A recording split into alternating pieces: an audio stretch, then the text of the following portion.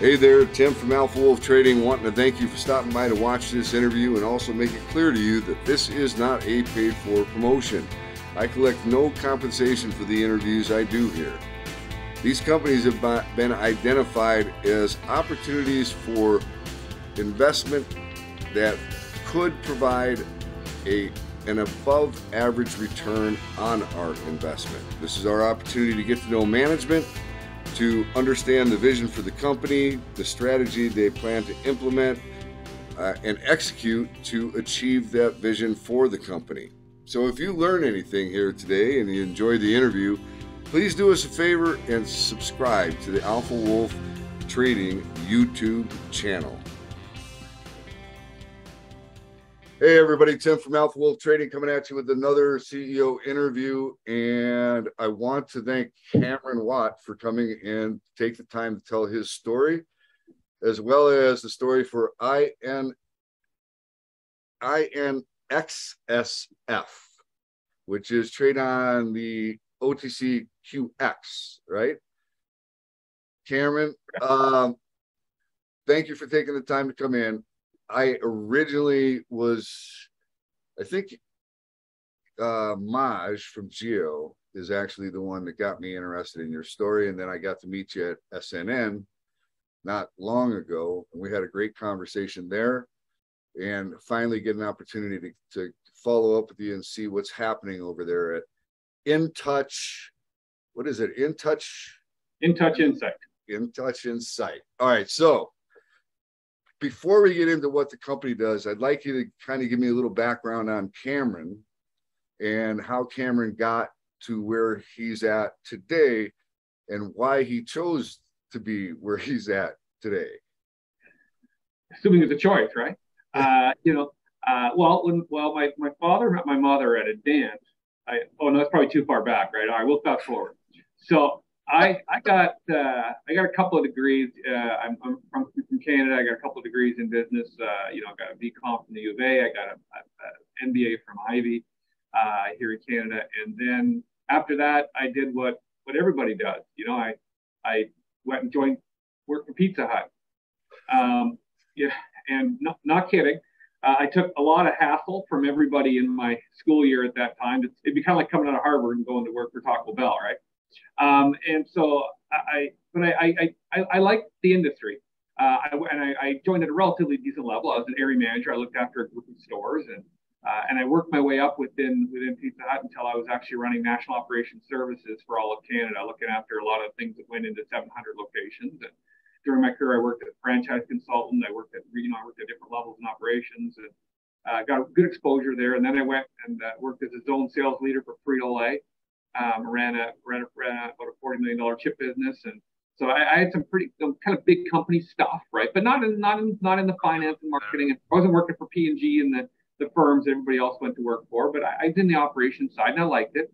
I wound up working. I ran some divisions as well for Unilever, as well as Mars. So I had kind of worked for a lot of really big companies, had some pretty good jobs, and then I had enough of really big companies. Living had to be in the big city, had to be in the big office.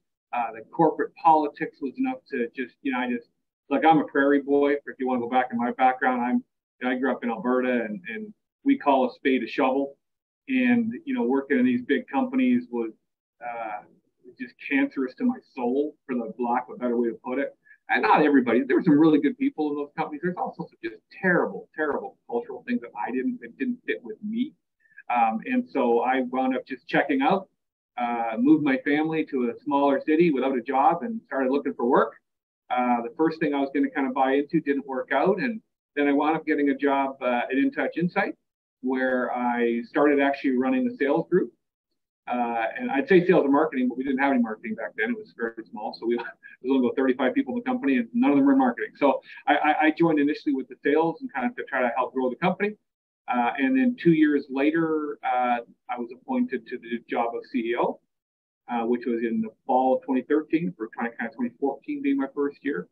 And that was interesting. People always ask me, what good and the bad and what have you. I can tell you that at the end of my first year, with the title of President CEO, I was left asking myself how I could be failing so remarkably in my job. Like it seemed like nothing I was trying to do was happening.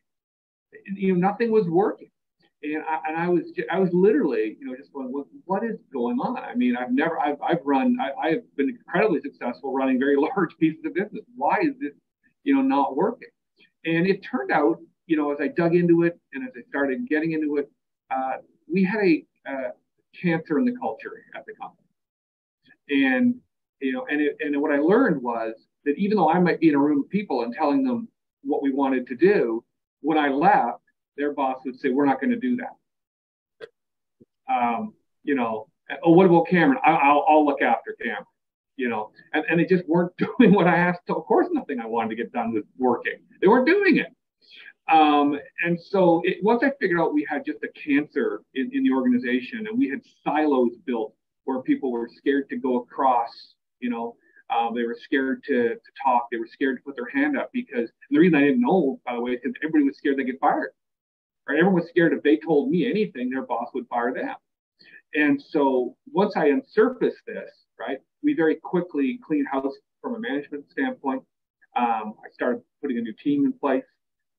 I actually brought in somebody whose strengths were in HR to run operations.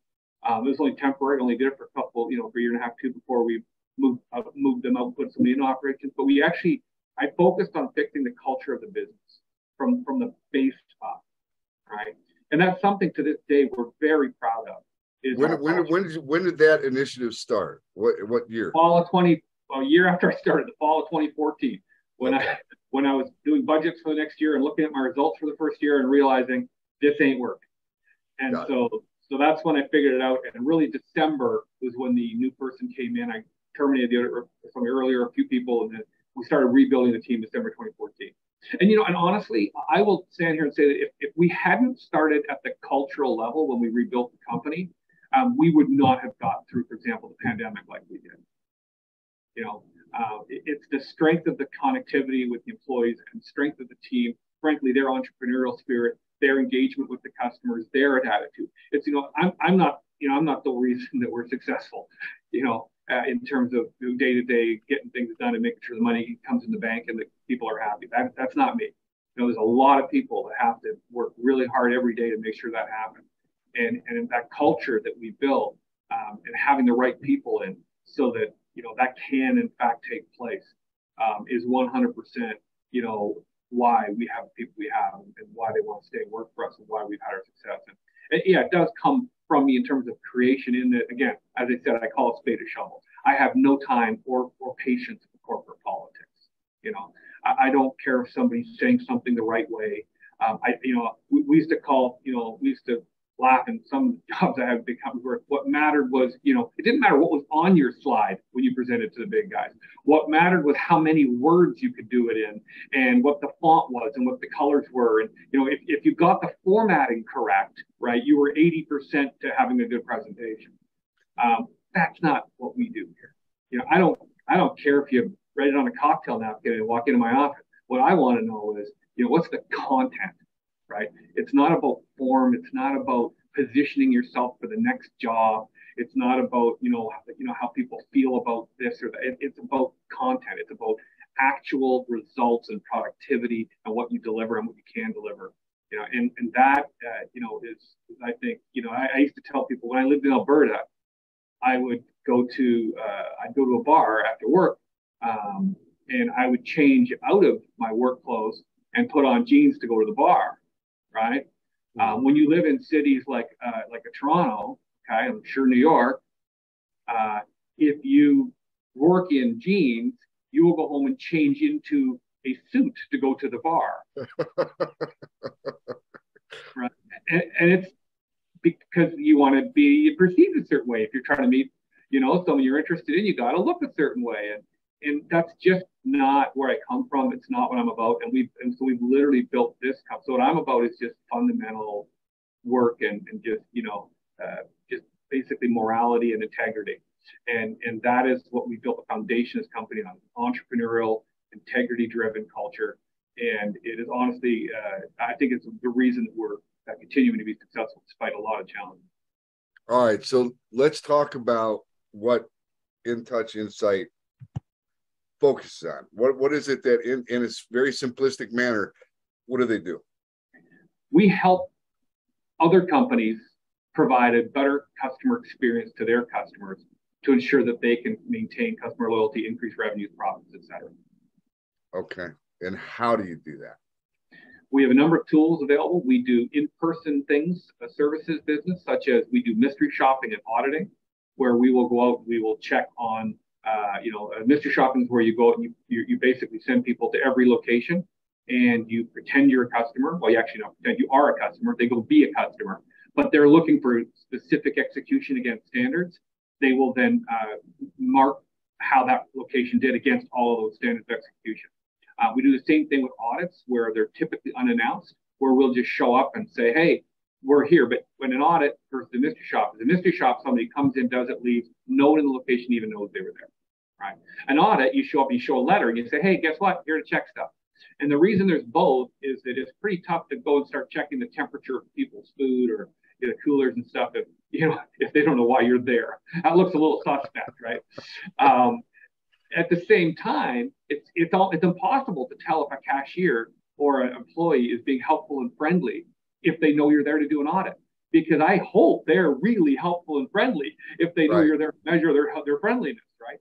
So, but you can only test things like that when they don't know that you're actually measuring, right? So we have those two prongs that we use, and they work together on the services side. And then we also have software, which that's really what we've been bootstrapping effectively for years now, is our software division. And we now have a customer survey product that does exactly what a Qualtrics or a Medallia does. We have all of those, all the main core features they have, we have. In fact, we won an RFP a little over a year and a half ago now against all of the big competitors in that space. We won a six-figure RFP for that product. It's a very good product that we built. We also have an operational checklist product, so forms and automation checklist. So, imagine anything you used to do in Excel or on paper or anything like that when you're running a business, you can now do on your phone or your tablet or wherever you want, and you can enter it all through there. You can take pictures, you can annotate stuff. We have triggers, alerts, and notifications when there's issues, and like that software, you can go in there and it can say, oh, this, the coffee machine is broken, and you can code what's broken, and our system will automatically send an email, for example, to the repair company to notify them that there's a problem, as well as the district manager of the location or the manager, wherever you want, right? So we have that operational software. So we've got operational software, we've got customer satisfaction survey software, we go to measure stuff out there. And so whether you're measuring yourself using our software, whether you're having us measure with our own products and tools, and all of that funnels into one platform, like BI suite that, again, we've built. We have our own BI suite. It has, some machine learning components in there. It does key driver analysis. It does sentiment analysis. It does, those analytics. And we have customers who not only bring our programs into there, but we can bring in third-party programs. So you can bring in the same store sales and measure how that's related to the other scores. You can bring in, we have customers who do, let's say, a program with somebody else for an age verification or something. They can bring that in and view it inside our platform. Right? And so that BI suite with all of its capabilities is part of all of our offerings, regardless of what you're buying. And then, of course, we can upsell pieces of software, is what we're working towards right now, to kind of get that software piece moving a little faster. So the software company that you say you're bootstrapping now, is that a recurring revenue model type? Yes. Yeah, that's an MRR model. That's a monthly recurring revenue stream, and just they sign up and pay monthly. Absolutely. So that's one of my favorite models. Well, what's interesting, Tim, is that our the services business we have is monthly recurring as well. It's not software, so it's not as sexy, but it is recurring revenue. We were running at a 97+% kind of revenue retention rate before the pandemic from our services. We have clients who've been with us for 10, 15 years, and every month they just pay, because we might go visit all your locations every month, right? And it's just every month they pay. I want to highlight something, because now that you just said that, I'm reflecting back to at SNN, I sat in on Maj and yours conversation, and there was something that you said that really resonated with me. And it was something to the effect, and maybe you can clarify for me, but it was something to the effect that you have customers you had relationships with that got into a bind because of COVID, right? And couldn't exactly pay their bill. And you as a company stood by them. Yeah, you know what? And again, this is that cultural integrity piece, right? When the pandemic hit, as much as we were hurting, as much as we had problems, we had customers who had to physically close their doors.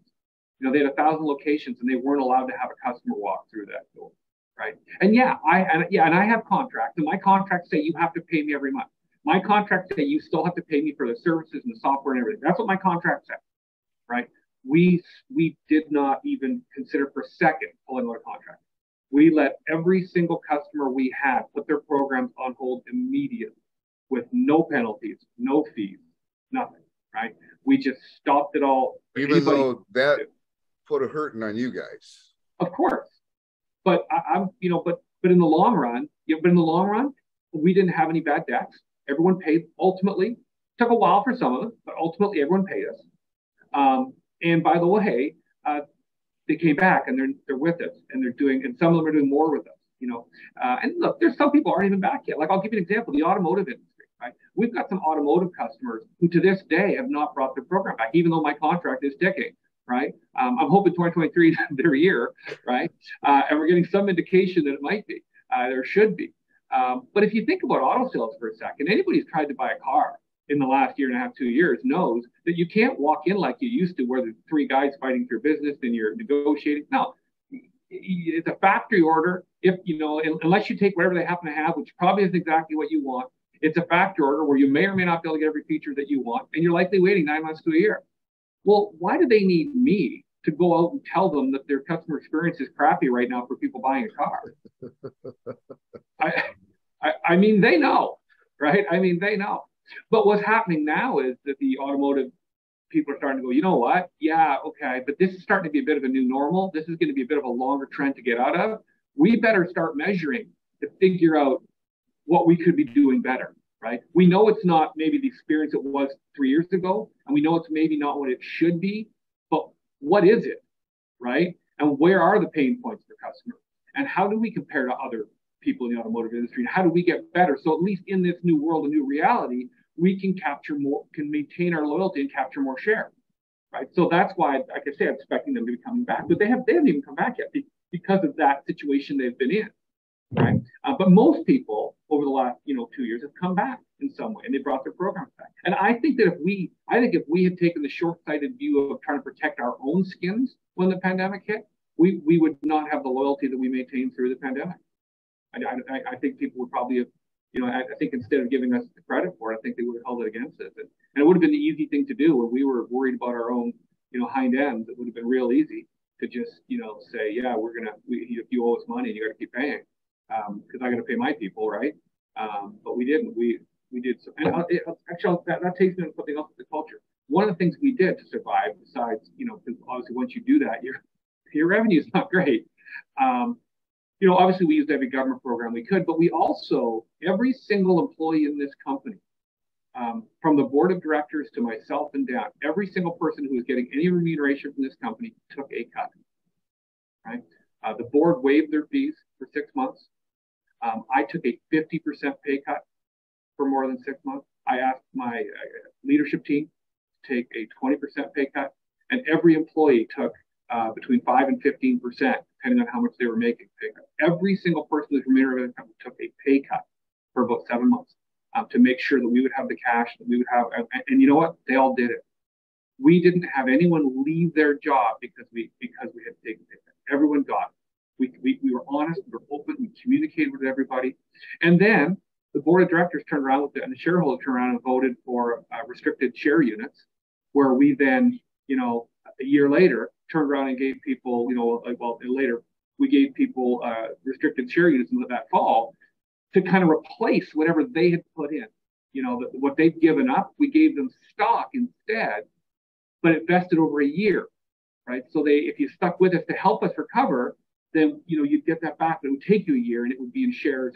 And so we did some things that were very fair. You know, the employees were incredibly fair with us and incredibly understanding, very much entrepreneurial in terms of how we acted.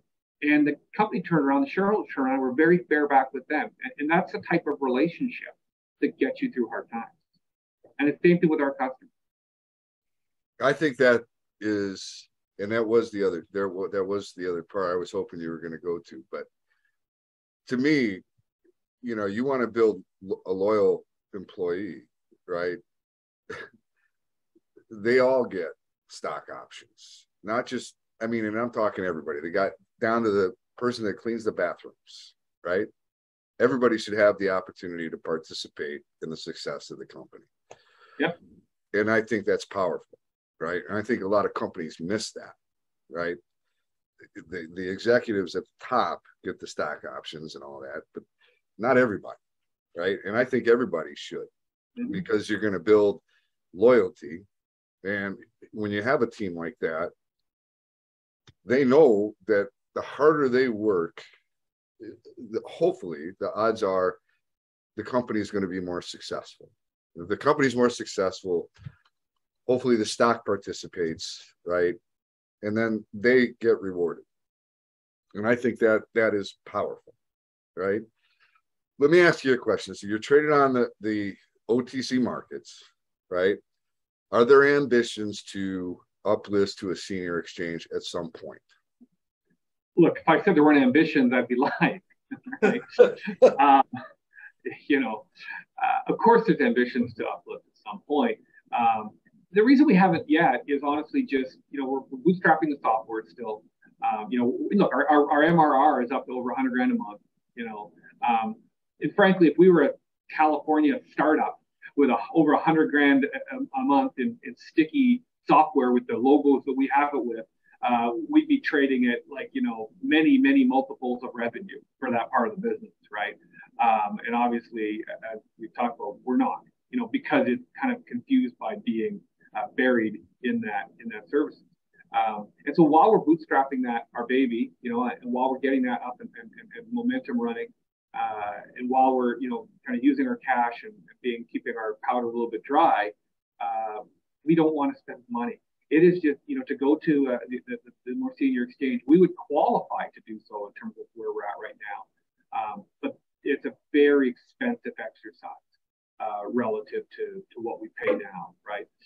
You know, and you don't want to, in my view, you don't want to just up. I understand being an OTC market is like OTC hell. I understand stock market hell.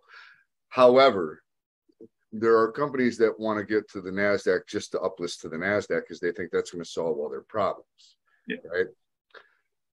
Actually, it's going to create a whole bunch more problems if you move too early, right? You move too early, and then the next thing you know, you're spending the next year trying to stay listed on the NASDAQ, right? Which is not where you want to have your focus, right? You want to have your focus on growing the company. And I have told people in the past, why are you uplisting to the NASDAQ? If you're not firing on all cylinders and you don't have the wind in your sails and at your back, you're going to create more headache for yourself, right? And it's costly. So I ask because I know the pains of being a thinly traded OTC stock. I get it. But you do it when it makes sense to do it, when you're from a position of strength, right? How many shares do you guys have fully diluted outstanding? Do you know? 25 million. 25 million, which is super tiny, right? 25 million. And then you're bootstrapping, you're growing revenue, right? Mm-hmm. So how are we looking on revenue right now? How are you looking for cash right now? Well, I mean, revenue, you know, I have said it's going to be up 40 to 50% this year, right, across the board. Our numbers we just pushed out for Q2 were a 28% lift on the SaaS side of it, which hasn't really received our full attention yet either. So we're expecting great growth this year.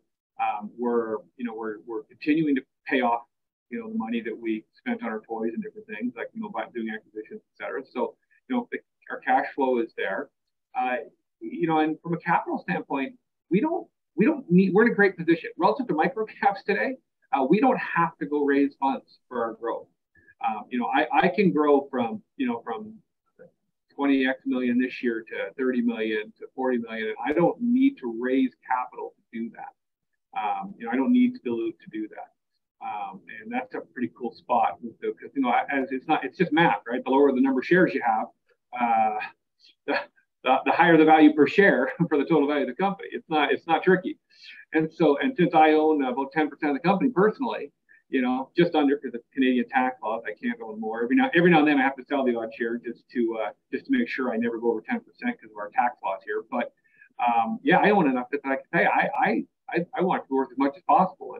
And diluting constantly and raising money all the time is not typically a path to success unless you need the money to fund your growth to get to where you want to go.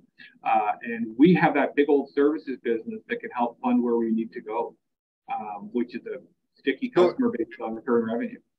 So let me get clarity on the services business, right? Is this primarily Canadian or is this in the US? So 78% of our revenue comes from the United States. From the United States. Okay. So you're not just stuck up there in Canada. I mean, you're actually. I don't know if you've seen a map or any economic stuff, but the U.S. is actually a lot larger than Canada for spending on stuff. Yeah, I haven't looked at a map lately, but I'm gonna now.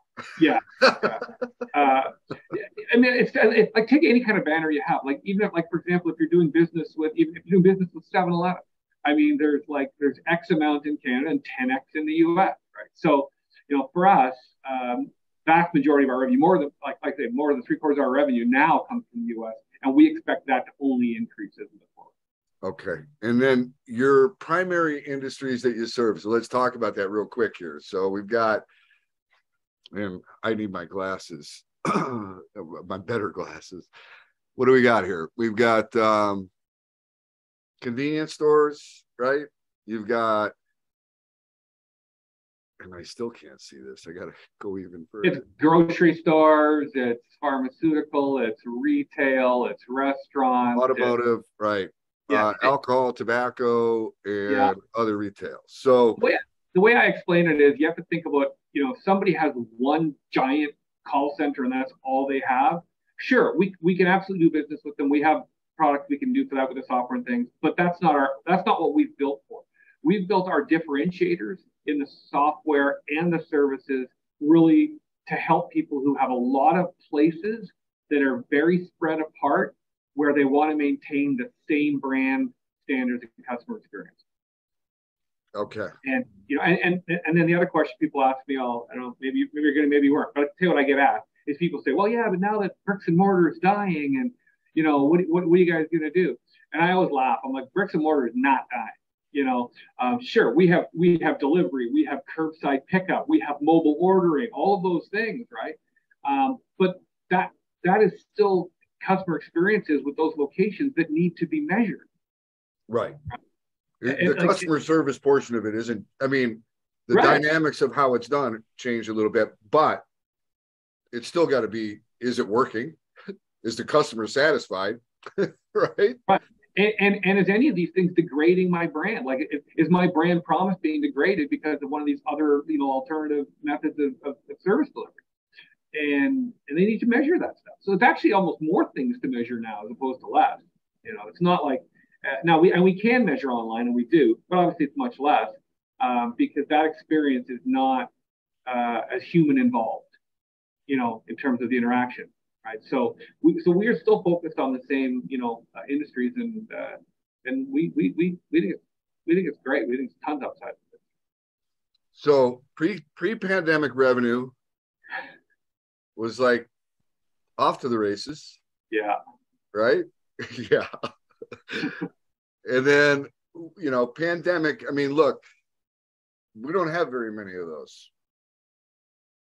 Not that I'm aware of. No, unless I missed the news on a couple, I'm only aware of one. But yeah, You took some lumps, right?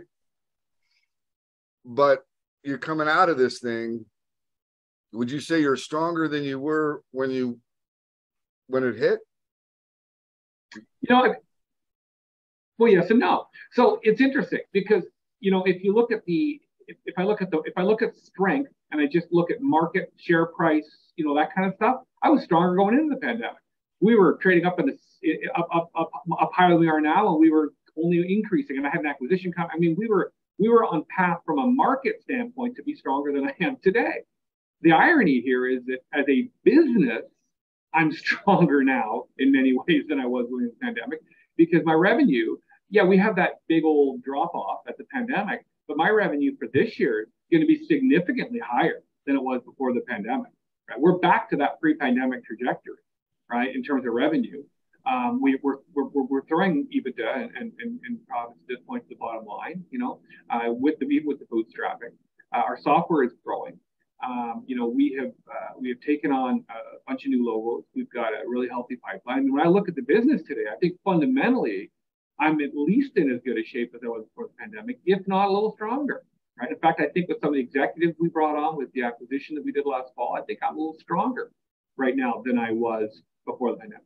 But the market, because microcap and it's just getting beat up.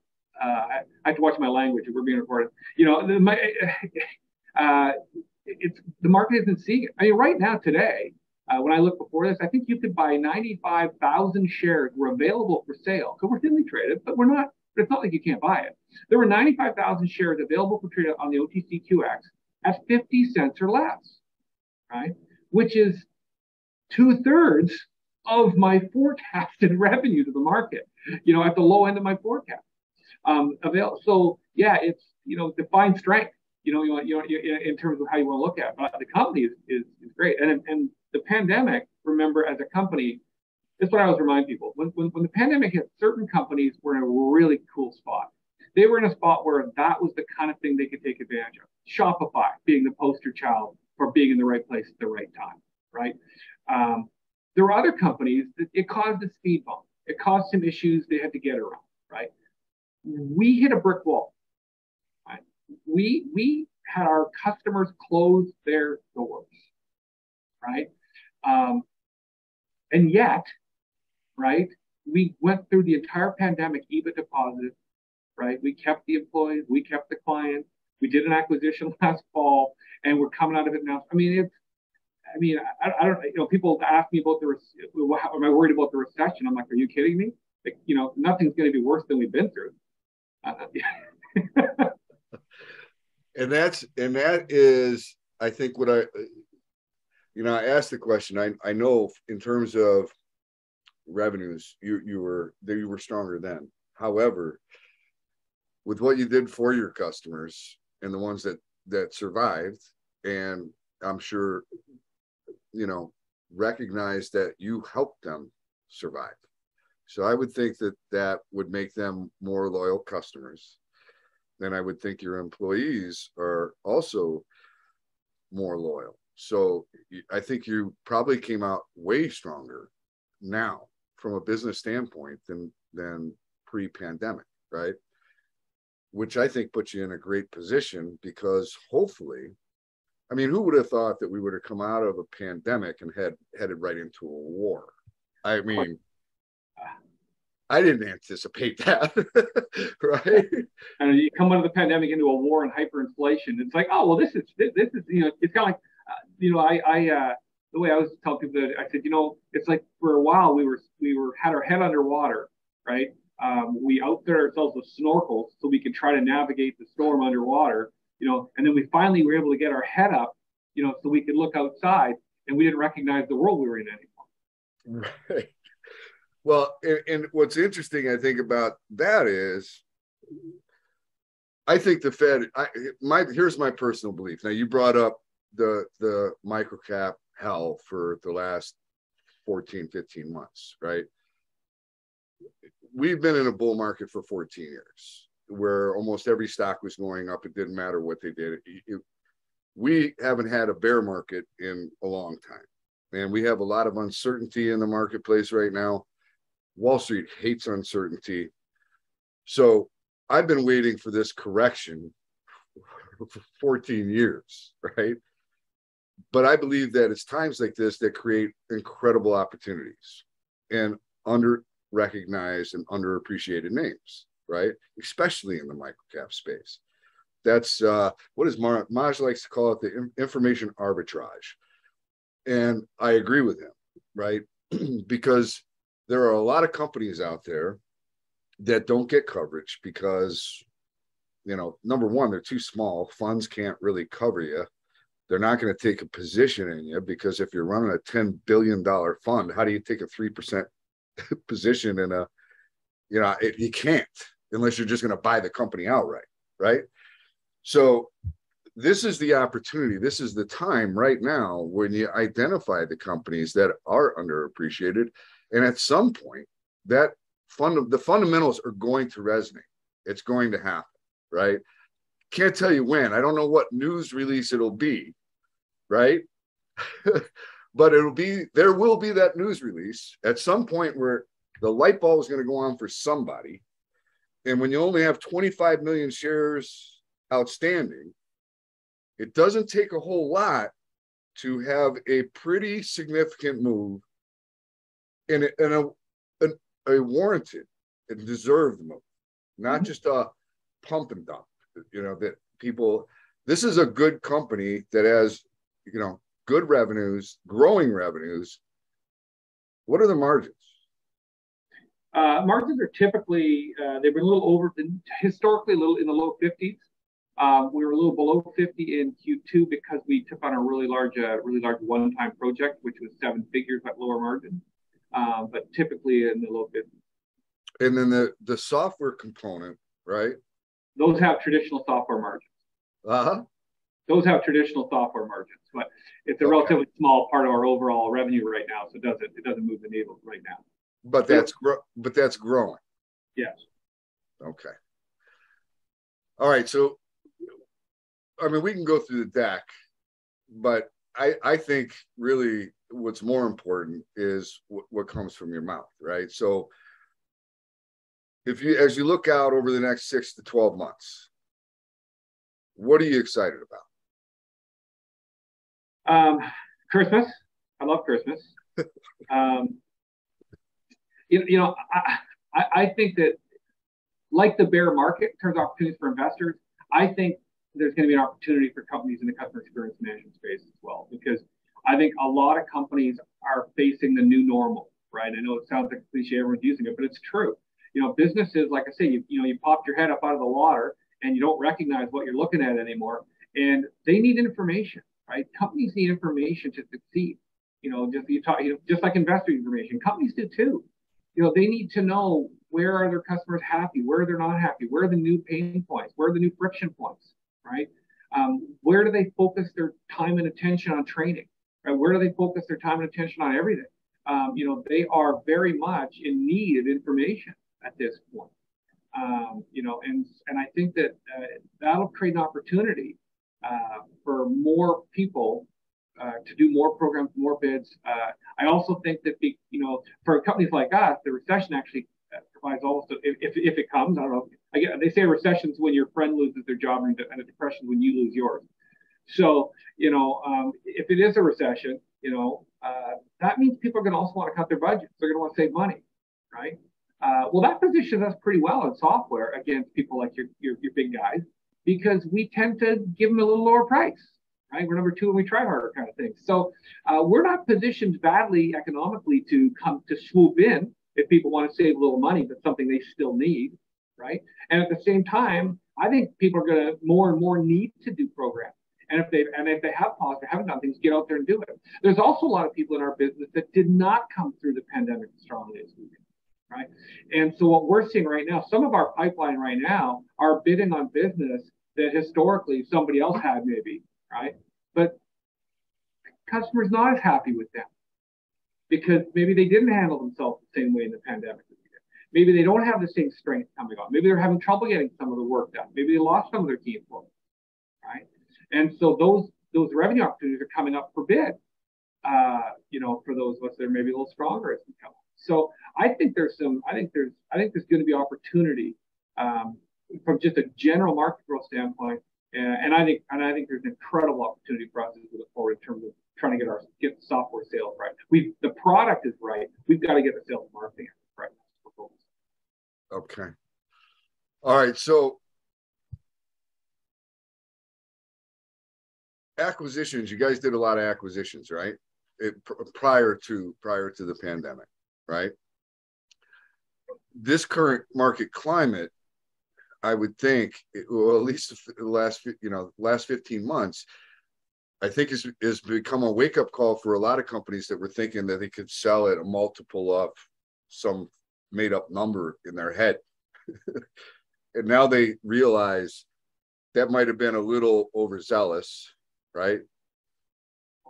I think one of the things, as I look at the microcap market and I look at a lot of stocks that have taken a beating, but I would say over the last 4 or 5 weeks, I'm starting to see stabilization. I think the damage for the most part in the microcap and small cap space has been done. I think most of it is done. Will we see companies disappear? Absolutely. But we're also, I think, going to start seeing mergers and acquisitions pick up.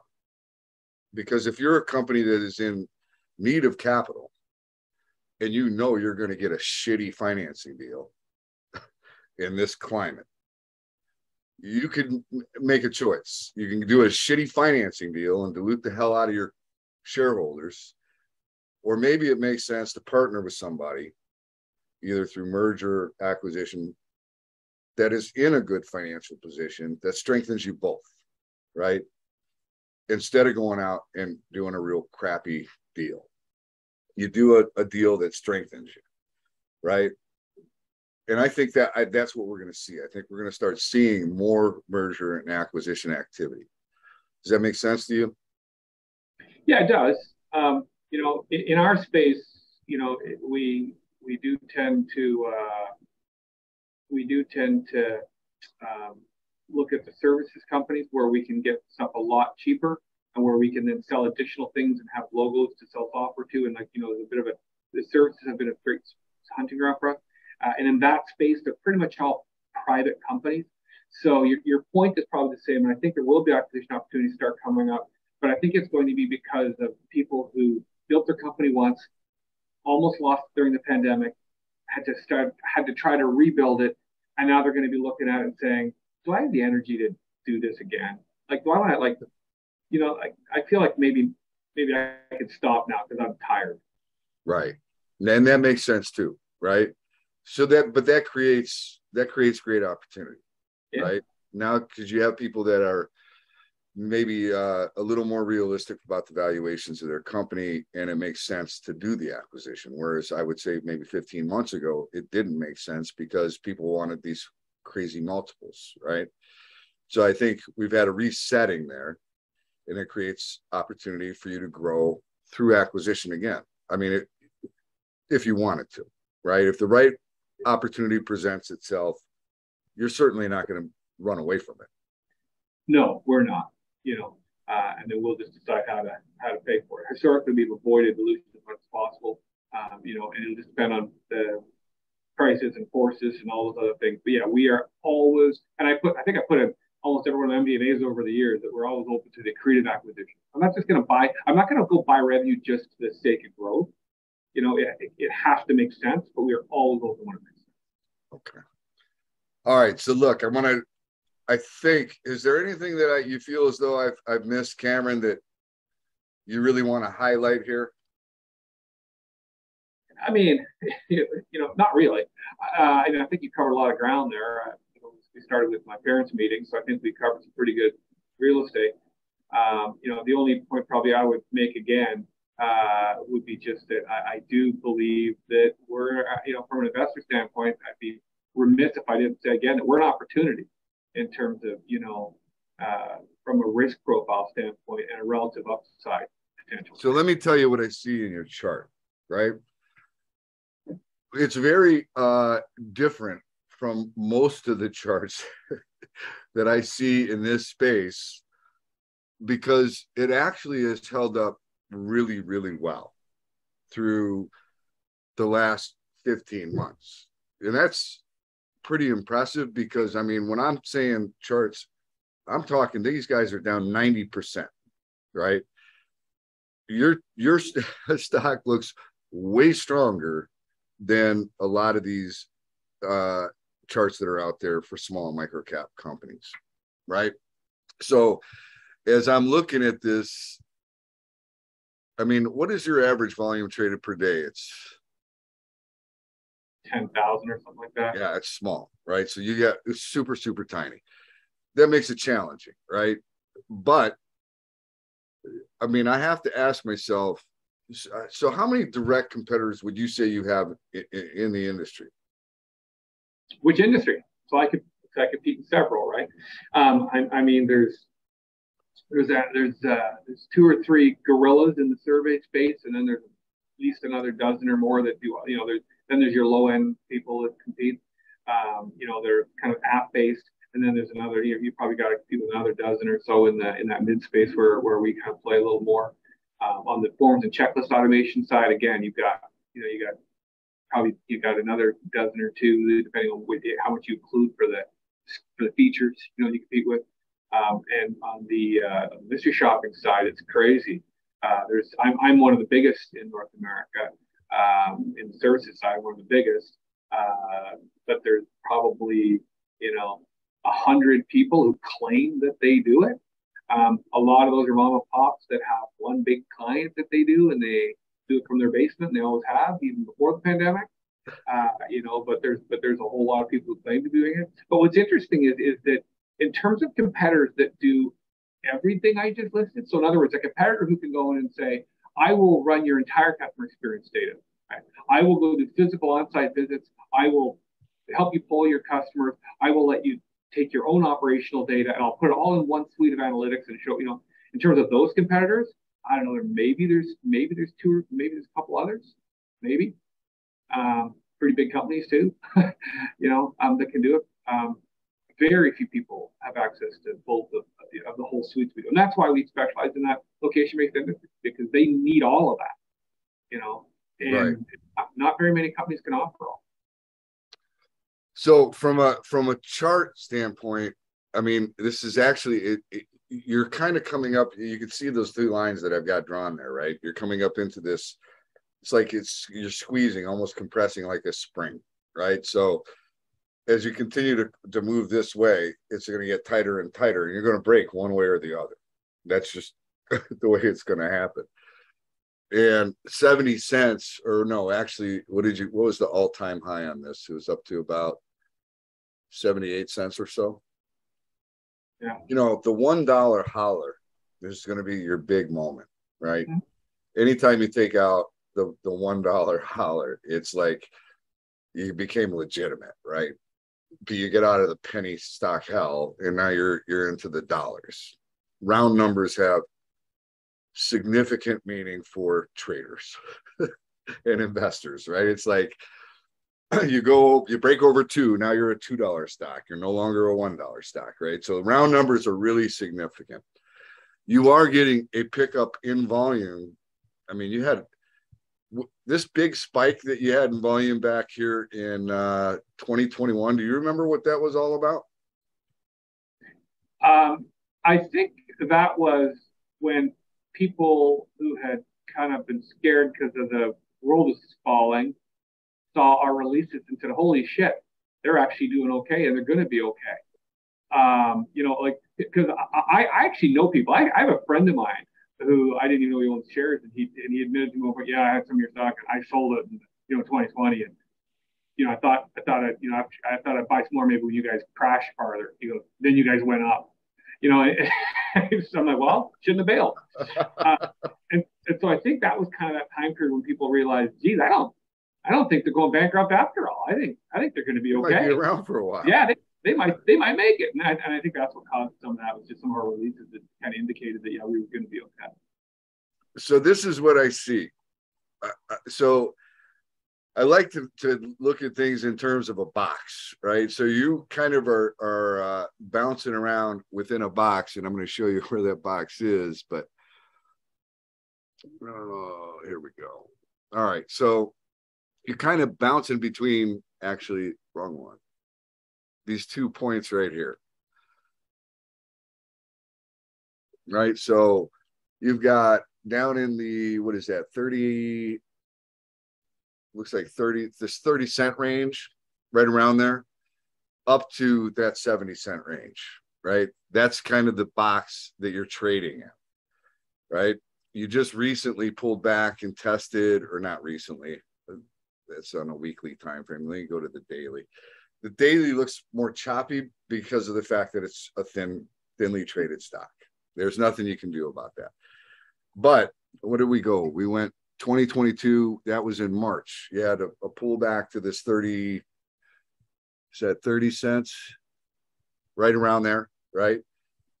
And then you went all the way up to 70, and now you're pulling back on lighter volume, right? I mean, you can see this here. The volume almost dried up to nothing, right, for a while. And now the volume's starting to tick back up a little bit. So and you're hanging out right around your 200-day moving average. 50-day and 200-day are big things to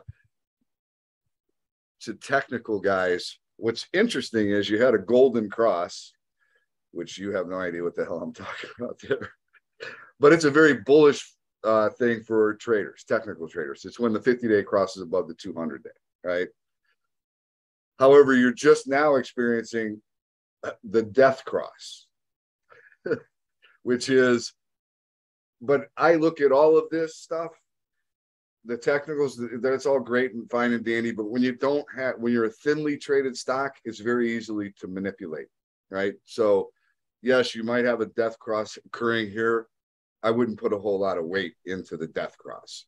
But if I'm looking at the stock as a long-term investment, and I'm saying, okay, these are the levels at where it finds some support. This is where it finds resistance. So, somewhere in the 30 cent range, you're finding support. And at 70 cents, you're finding resistance, right? That's a pretty big spread. That's a nice percent return on your investment. If you can nail it at right around 30 cents and sell it at 70 cents, that wouldn't suck if you could do that over and over again, right? I don't view this as a trading stock because it's a thinly traded stock. I view this as a long-term investment, right? And then I have to ask, what's my risk reward in this?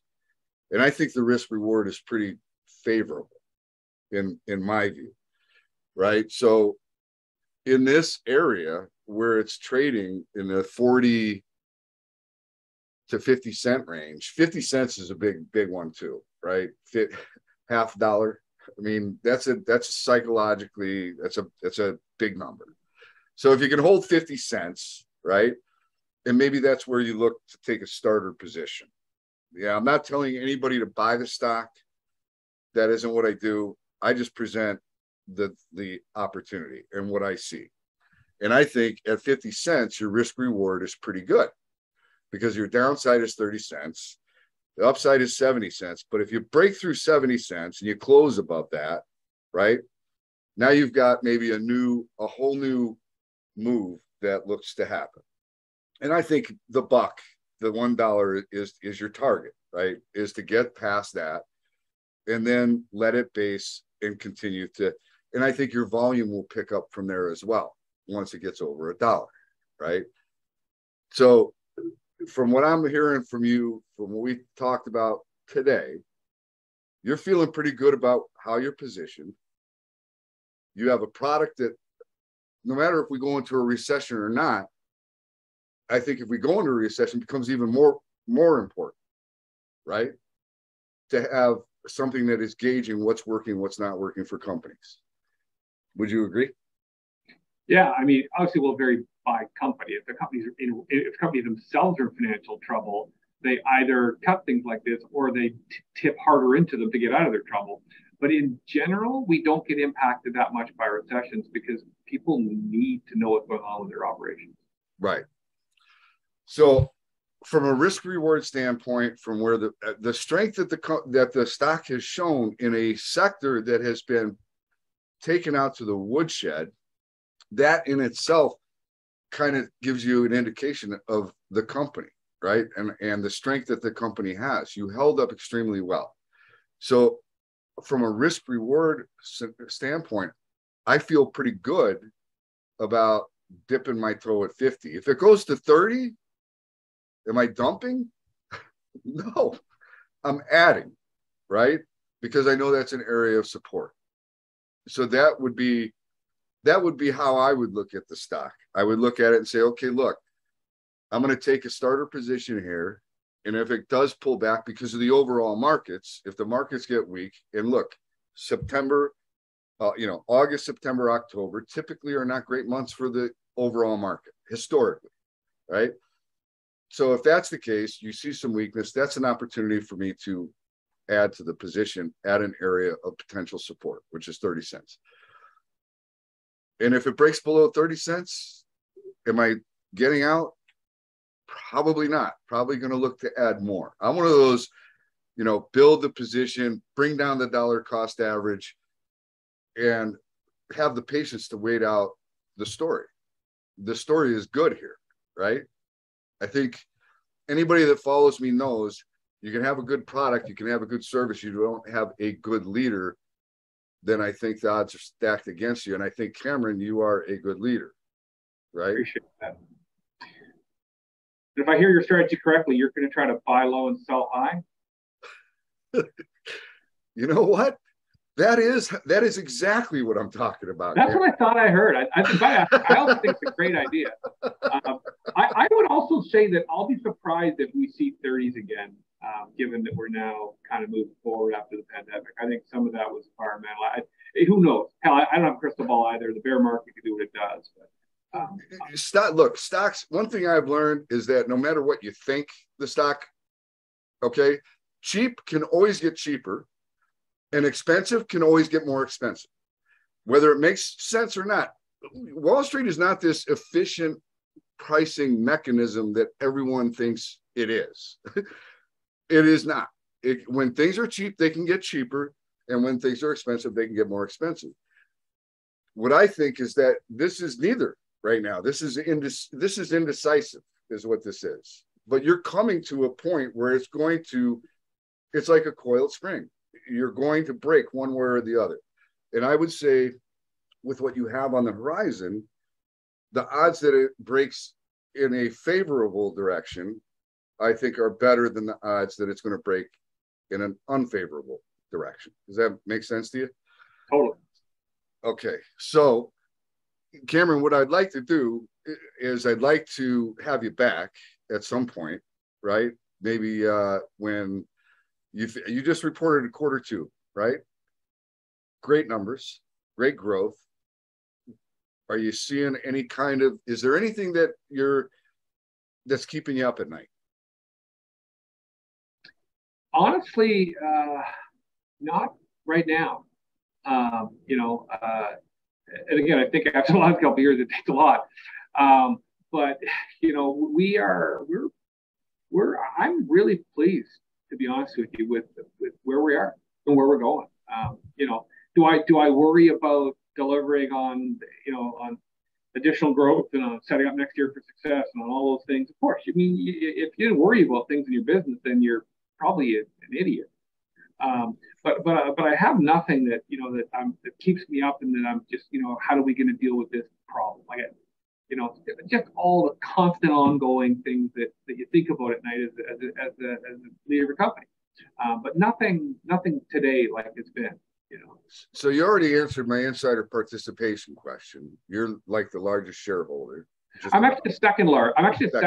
Another board member owns a little more than me because the way he's carrying his shares allows him to be over 10%. But so I'm the second largest, next to one of our other board members, Eric Butel. And we already know all the employees have a piece, right? I mean, these are positive things to me. These are building a case as to why I like a stock, and you just keep checking off the boxes, right? And so far, my other question, why wouldn't you be an acquisition target? Oh, well, we would be for sure. I mean, if somebody wanted to pick up a really good deal, right? But here's the problem. If you come in, like let's say we're trading at 50 cents, okay? And somebody comes in and says, yeah, we'll give you 70 cents. It's a, it's a 40% uplift and we'll give that to you. And the problem is my shareholders will vote it down, I would guess. I mean, we'd obviously have an obligation to present it, but people would say, I don't think it would, I don't think my current shareholder base would vote yes to that. I think they would look at it and go, no, the company's worth more than that. It's going to be worth more than that. We're not going to vote. So, so while we are technically an acquisition target, that's only if the shareholders would vote to sell it at the price people think they can steal it at. And I just don't think that's an option for us. Right. All right. I want to have you back. I think this, look, if familiar with the name, do your own due diligence. But I think Cameron's done a really good job of explaining what the company does, where you're positioned, where you want to go, right? You don't want to buy the stock and take a starter today. Fine. Put it on your radar, right? Put it on your watch list. That's what I'm suggesting. Continue to, go to their investor alert service, which is right above my head here. Go to the website, sign up for their email alerts, stay in touch with their story, right? And see if Cameron continues to deliver and execute. And so far you've done a fantastic job. That's why I say, I think you're the guy that's going to take it where you want it to go, right? Eventually. It's just you have to have some patience. So we'll have you back. Baby, you said there's some RFPs coming? No. No? We've got, obviously, we're always in RFPs, first of all. That's our pipeline, right? Okay. But our next news release will likely be near the end of November when we do our Q3 release. Will be the next time we have kind of some more information out there. Okay. And then after that, it's the big long gap to get the year end and the auditors finished with you, which is typically for us the end of March, early April. Okay. All right. Cameron, thank you so much for coming in and doing this interview. And like I said, I'm going to stay in touch, much more in touch with you than I have been. And I will probably have a position in the stock by the end of this week, if not today. We'll see. But I am absolutely going to get involved in the stock. And I love the story. And I think you're doing a bang up job. And we'll have you back and we'll see how things are performing in the next quarter or so. Sound like a plan?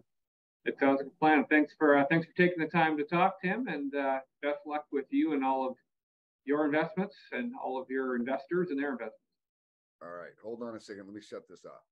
Hey, all you stock market junkies. Thanks for tuning in to yet another CEO interview here at Alpha Wolf Trading. Today we had INTouch Insight, ticker symbol INXSF, Cameron Watt, CEO. I hope you enjoyed today's interview, and if you did, do us a favor, give us a like. How about giving us a share? While you're at it, why not give us a follow? Until next time, stay safe. Alpha Wolf Trading wishes you the very best of success.